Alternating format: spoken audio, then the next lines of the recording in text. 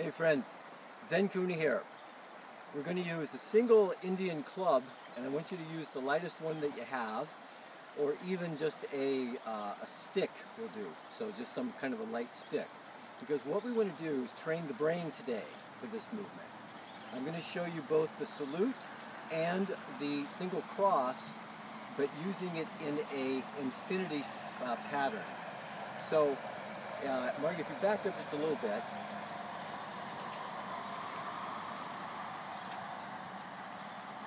So if we look at, first of all, the cross.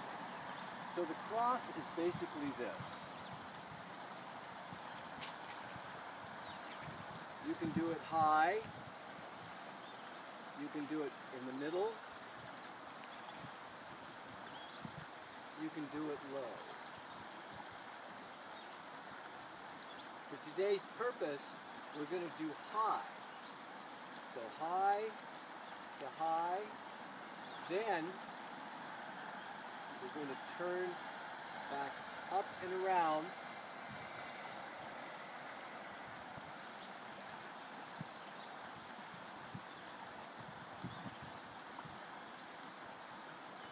So that's what it's going to look like. We'll do it in slow motion that way. So.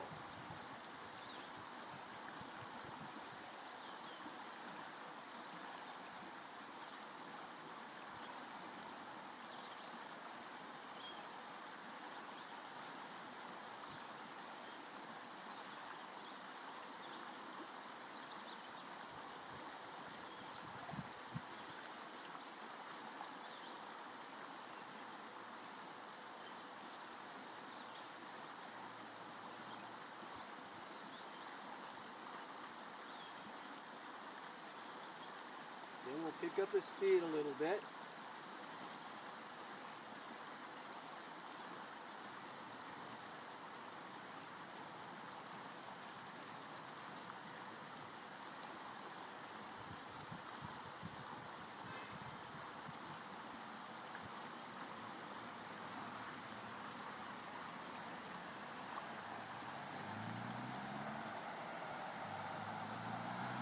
Last one.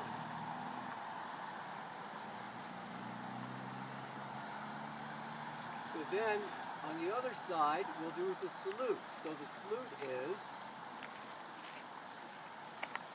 this is your basic salute. Here's the high version. Here's the middle.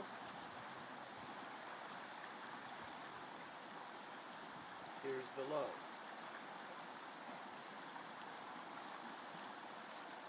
So we're going to go back up through the middle and then high.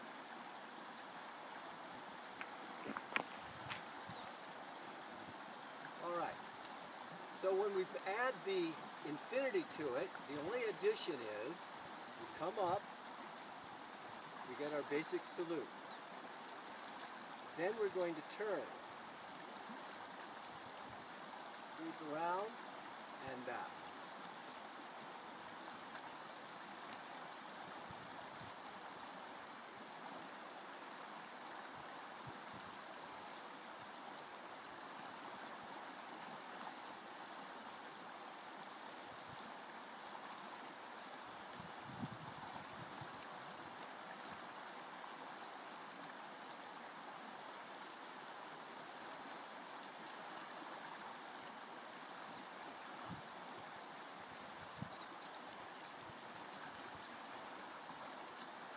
Faster.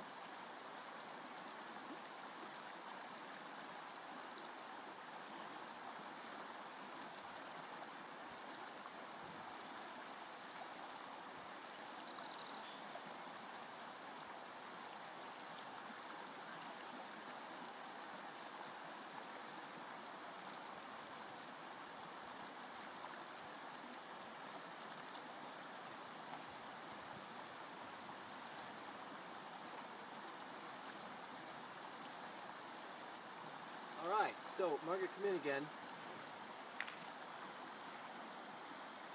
If you have a club that has a knuckle, so if we take a look at the nomenclature again just very quickly, we've got the knob or the pommel, we've got the shaft or the haft, call it the handle of course, I call this the knuckle. Now, not all clubs have these, but if you do, this is the knuckle. And then here's the cone, the barrel, and the muzzle, all right?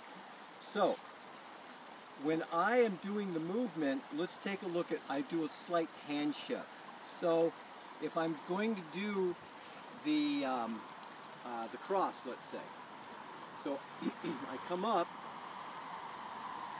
and I do my cross just as normal. But then, when it sweeps out here, I let this forefinger come out and get on just over the knuckle. Sweep around. Come back up. I'm back to just the shaft. Onto the knuckle. Shaft. Knuckle. All right. Why? If you have the knuckle, it just gives you that extra little bit of grip and control of the club. You can also just slide your finger out a little bit, even if you don't have a knuckle. The knuckle gives you a little hold, and if you're doing a lot of repetitions and your hands should be sweaty, it gives you just a little extra holding spot there. But also, even with a lightweight, it just helps you to guide and keep the club in a good alignment. Let me show you what I'm talking about. So if we come up and we get our basic movement. Now generally people can have this straight alignment where we just got the club straight on out. This is what we would call in a one position. That's fine. Most people can do that. Now, from here though, if you have your hand on the knuckle, it will assist you as you come around and up to keep the club straight up, as opposed to letting it droop. Can you see that droop? No droop, please. So keep it up, and the same thing as you go all the way around. I want to keep that club lined up with my arm the whole time. So I'm going to do it wrong one time. So I won't use the knuckle at all, I won't move my fingers, and then I'm going to just let my club. Can you see that? Why would we care about that? Well, there's a few things. One is, for example, if I'm in this position, it's putting an excess stress on what we call the wad of 3. It's also putting more stress up into the anterior portion of my shoulder. If I keep everything in a good alignment, all the way through, whether I'm on the knuckle or not, it keeps the weight distribution well organized. So that I've got this rather than that, so that I'm not dragging the club as it comes around, but I'm staying connected all the way down in here to the hara as I do the movement. It would be the same thing if we were doing the salute. So here we are, we come up into the salute position, boom, I've got my finger around the knuckle. But even without my finger around the knuckle, I can still keep it in alignment.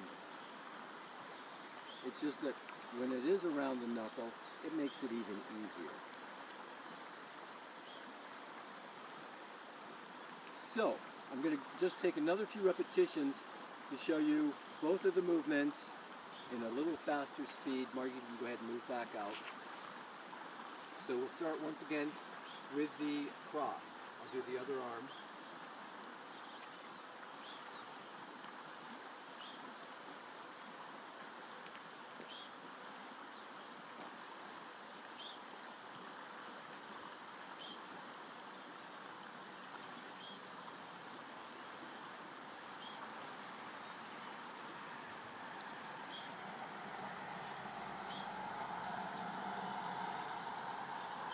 Got a little carried away.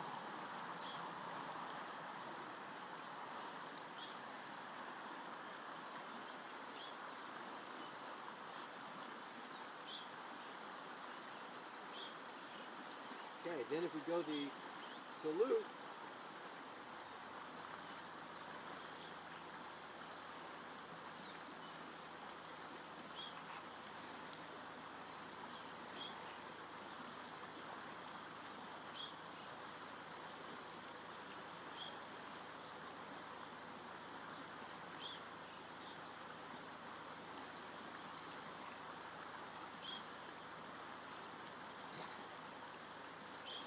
so.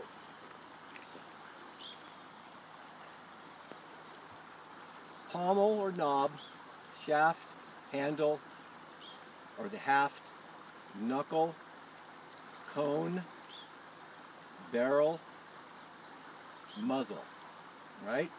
Okay, here is your basic grip. Here's where you're holding on to the knob.